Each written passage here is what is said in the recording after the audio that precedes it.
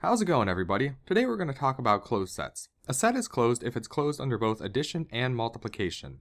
For example, if we think about the integers, if we take two integers and we add them together, we're going to get an integer, and if we multiply two integers, we're also going to get an integer.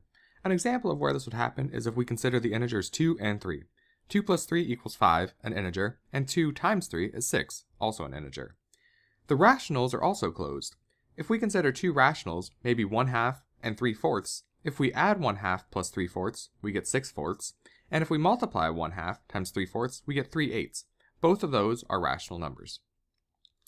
We can use the fact that the integers are closed to prove that the rationals are also closed. So we'll consider two rational numbers, a divided by b and c divided by d, where a, b, c, and d are all integers and b and d are not equal to 0.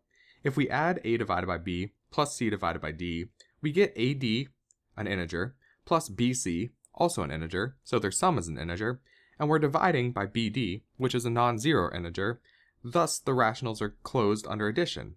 Now if we consider a divided by b times c divided by d, we have ac divided by bd.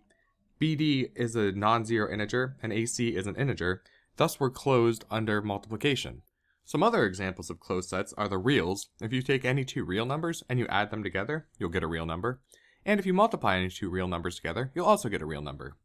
A bigger example is the complex numbers. If you take two complex numbers and you add them together, you'll get a complex number. And if you multiply them, you'll also get a complex number. Now a set which is not closed, that's pretty easy to consider, is a set of irrational numbers. So consider two irrational numbers.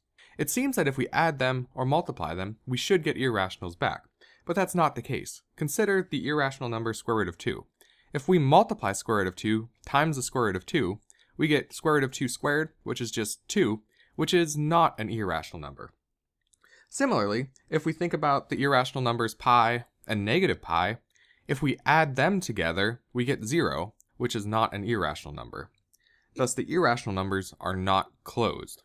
And that's going to do it for this one. If you guys liked it, hit the like button. If you have any questions, feel free to leave them in the comments. Be sure to follow me on Twitter, and I'll see you guys in the next one.